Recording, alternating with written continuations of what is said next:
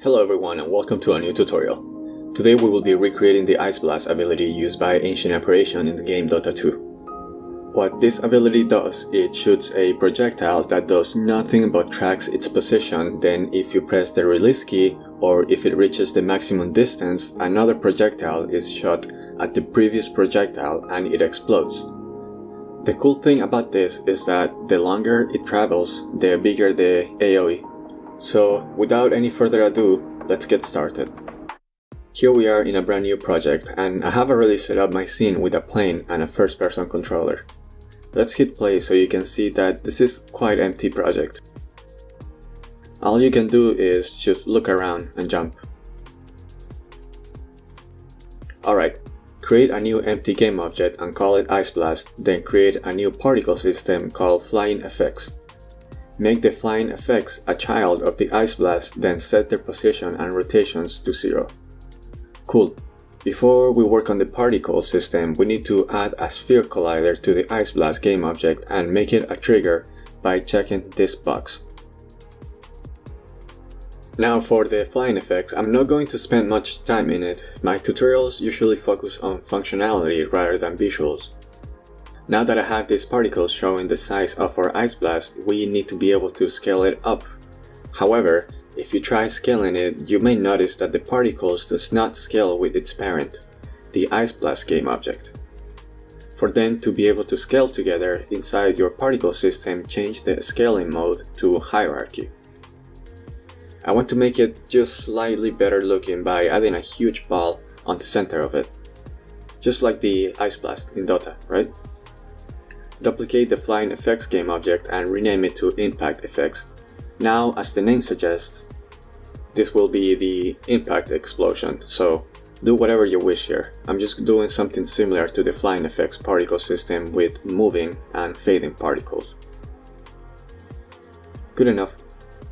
Disable the impact effects and drag the Ice Blast game object into your project folder to create a prefab, then create a new C# script called Ice Blast script and add it to our prefab, then open it to begin coding our ability. Okay, so as always, we will begin by setting up our variables.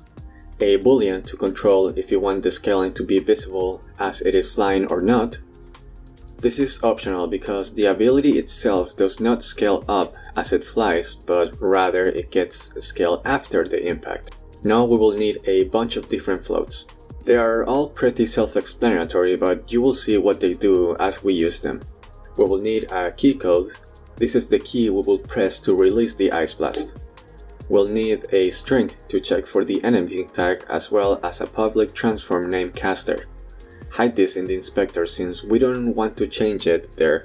We will change it through code. It is public because we will use a different script to assign this. I will show you in a second. We will also need 3 game objects for all the particles. A float to control our timers, a boolean to check if we have blasted and run the right loop, and last but not least, 3 vector trees. 2 are going to be positions and the last one will be the scale size. Inside start, we need to assign our 2 game objects we just created. These names must match. Next, we need to make sure this Ice Blast is set to the starting scale, or the min scale rather. Assign the end scale to be the current scale, which we have just set above, and we also assign the start position to be this transform's position. Inside update, we check if we have pressed the release key, then create a new function called create blast and add it in here. Also add a check to see if we have not blasted. Cool. Now if we have blasted, we need to move our Ice Blast. To be able to move the Ice Blast from one point to the next one in a certain amount of time, we do this very simple calculation and then move the transform using vector3.lerp. Now we check if we have assigned the Flying Effects game object, and if we have, then we rotate it using the weighting rotate speed, and lastly here we scale it up to the end scale using the FX scale speed to get it looking just like the Ice Blast. Out here we need to check if the Ice Blast has reached the end position, and if we have, we create a new function called impact and add it in here. Great. So if we have not blasted, we have to rotate the Ice Blast as well as move it forward in time. we also need to assign the end scale variable, so we lerp the end scale value to be the max scale over time using the scaling speed variable. Now if we have enabled scale up, we scale up our Ice Blast as it is flying rather than when it impacts like the Ice Blast does. This is optional and you can enable and disable it whenever you want. Lastly, we copy this and then change these values so that we can get the distance traveled, and if it is bigger than the max distance, then we have to create the blast to avoid having it fly forever and ever and ever. Now we do an on-trigger enter to give the units that the Ice Blast connects with a frostbite effect. Of course, I cannot really tell you how to do this part since every game is different, but here you will add a status, like for example in Dota, you cannot heal when this status is applied to you, so work your magic and do whatever works best for your game here. Inside the create blast function, the first thing we do is set the boolean to be true so that our update loops are correct, and then unparent the flying game object as well as destroy it using the time to reach variable. Now we have to create the blast effects.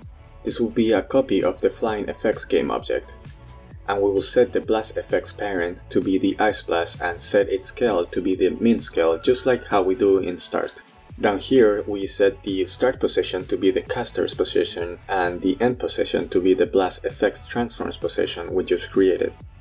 Set the Ice Blast position to be the start position which we have assigned up here, and then reset the Ice Blast scale. Awesome, all done with that function. On to impact. In here we unparent the impact game object and set its scale to be the end scale as well as enable it, because if you remember we disable it in the hierarchy. Okay, now we have to damage our enemies. This part is pretty simple, and if you ever done an AoE damaging ability, then this will be quite easy for you. We basically grab all the colliders inside a sphere.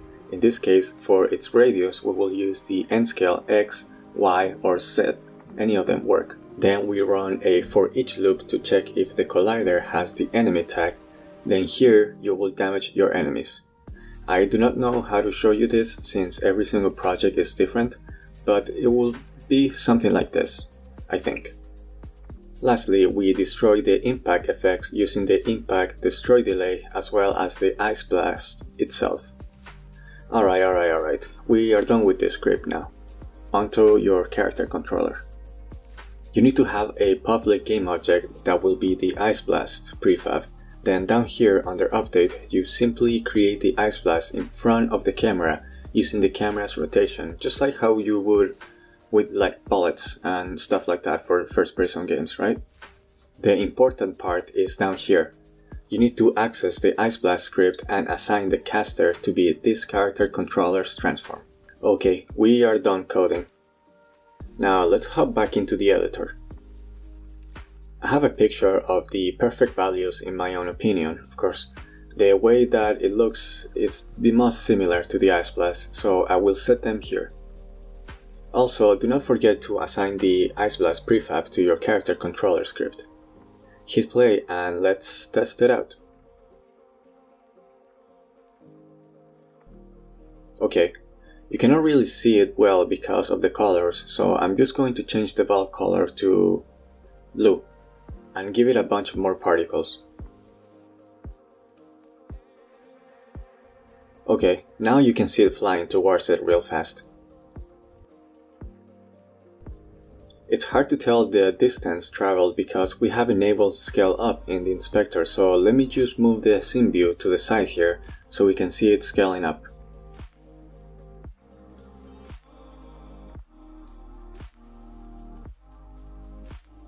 Pretty cool, eh? Disable scale up and yep, now it does look like the Ice Blast, right? I just added this option so that you could see how big it gets as it travels. Of course, you can choose whatever you want for your game. And that is it for this tutorial. Go customize its visuals to better fit your game. All files are available for you to download in my Patreon, as well as many other abilities we have recreated here in the channel. Like and subscribe, you know how it goes. I hope this was useful for you. Thank you for watching, and I will see you in the next video.